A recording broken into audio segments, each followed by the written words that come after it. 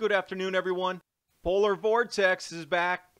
Bewick Swan from Russia, earliest migration ever recorded.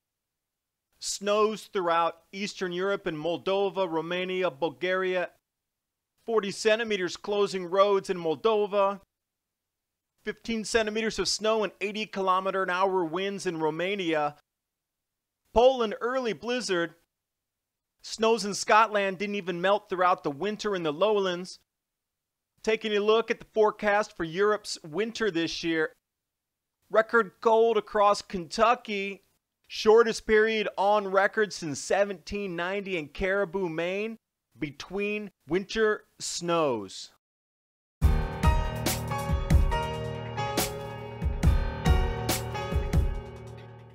The polar vortex is back that we saw so frequently last year. Record cold in Kentucky. Didn't hear about this on the news October 3rd. Early snows and below normal temperatures across the northeast United States. Already snowing in Vermont, Maine, and New Hampshire. Caribou, Maine. Shortest period on record between winter snows starting. And you realize those records do go back to 1790.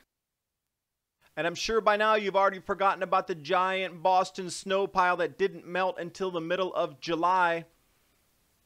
That place is not alone. Scottish Highlands still has not melted off October 1st. That snow still exists throughout the entire summer. Earliest arrival ever of the Russian Bewick Swan, indicating a brutal winter is coming across Europe. The saying says, the swan brings snow on its bill. Moldova, Romania, Bulgaria. Moldova sandwiched between Romania and Ukraine. 40 centimeters of snow already. That's about 1.3 feet. That's what it looks like. Unusually early snows there. Already strong winds, power outages. I didn't know much about Moldova, but this is what it looks like. Amazing place to travel. I really would like to get there. Look at those castles. Information off the Smolian satellite, which covers Bulgaria, Albania, Serbia, that whole area. Jumping over to Romania. Already trains are being blocked due to heavy snowfall. Incredibly rare this early. Already at code orange snows throughout the northern areas.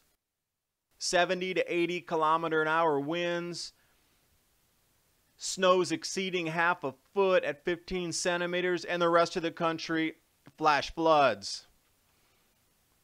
Joe Bastardi, he's one of the most accurate predictors and forecasters of A, what's happening in the solar minimum, but B, where he's forecasting for the winter to be brutally cold this year. And last year, on the money, in the mountains of Tennessee, being exceptionally heavy snows far above normal, 3 times normal, up through that whole Appalachian Trail area. Early season snowstorm blizzard for Poland. Quick jump back to the forecast for Europe's winter this year. Cold spells in England. The Swan says otherwise. The Swan says incredibly cold. Abnormally cold? That's correct. It's going to be abnormally colder. Where it says frequent storms, that's going to be frequent snowstorms. Where it says mild, that's going to be very chilly. Please remember, this is a cycle. We've gone through it before. We're going through it again beginning now. This is what I would consider the second full winter of the new solar minimum. We shall see how it goes. If it's any indication, we're off to a roaring start. Where it was last year cold, it's already getting colder and snowier. As always, I appreciate you watching my videos and taking your valuable time. And please remember to subscribe to my channel, Adapt 2030.